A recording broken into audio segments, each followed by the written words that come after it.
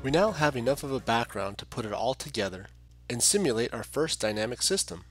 In an earlier video, we developed the notion of a dynamic system and the idea that it's an input-output relationship wherein the present output is a function of both present and past inputs. We learned that mathematically, a dynamic system can be expressed as a differential equation. We modeled an automobile's velocity when subject to a drag force and came up with the following ordinary differential equation. What we need to do now is to program this differential equation into Simulink so that it can run the simulations for us. With an ODE like this, the simplest way to do so is to rewrite it such that we isolate the highest output derivative on the left-hand side. In this case, we have the following. Once you do this, it's important to view the form of the equation above all else. In other words, v dot, which is the highest output derivative, is isolated on the left-hand side, and it's equal to the sum of two things. With this form in mind, we can start building our block diagram by beginning with the summing junction, which of course says that the output is equal to the sum of two inputs. For the time being, we can label what the signals are supposed to represent, then fill them in as we go. Let's start with this input on the left-hand side. It's supposed to represent 1 over m times u. Since u is an external input, it will come from a source block in the library browser. We'll start with a constant value, but remember this block can be any type of input signal we wish to simulate. Then, to construct the full u times 1 over m signal, we need to multiply u by 1 over m. Knowing that 1 over m is a constant value, we can use a gain block to do inline multiplication. Now this signal does in fact represent 1 over m times u. We can now go to the next signal, minus b over m times v.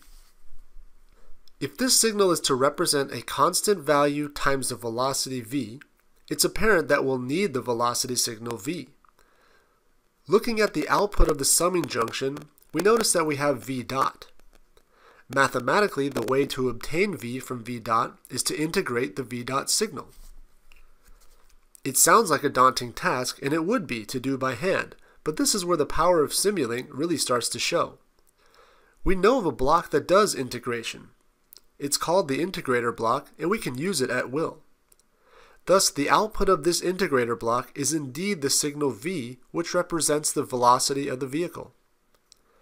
Since this is the output of the system, we also probably want to send this signal to the output via a sync block. It can be either a scope or a two-workspace block, but we'll choose the latter since we want to analyze our data at a later time.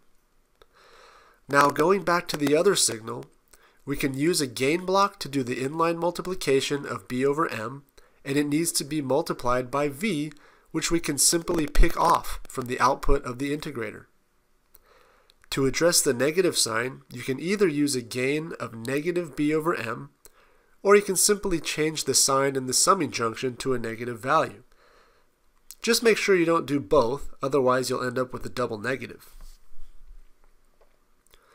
Now, believe it or not, the block diagram is complete and exactly represents the ODE that we previously derived. Sketching the block diagram on paper, as we have done here, is a quick way to outline the block diagram, but we still need to actually input it into Simulink. Doing so is pretty simple. All we have to do is use the library browser that we explored in a previous video. Just drag and drop all of the required blocks and build the block diagram as you have sketched to complete the Simulink model. Remember, you'll need key blocks like the summing junction, the gain block, the integrator, an input from the sources submenu, and a two-workspace block from the syncs menu. One other thing to note is that if you need to pick off a signal, like the velocity signal in this case, you can either start at the termination point and drag the signal back to the desired pickoff location, or you can hold Control and click and drag starting at the desired pickoff location. Finally, remember to set your save format in the two-workspace block to an array, and create a clock signal to keep track of the simulation time. Once you have the following block diagram in Simulink, you should save it with a descriptive name, like car velocity sim.slx. Note that MATLAB M files and Simulink SLX files should not have the exact same name. We are now ready to start running some simulations, which we'll do in the next video.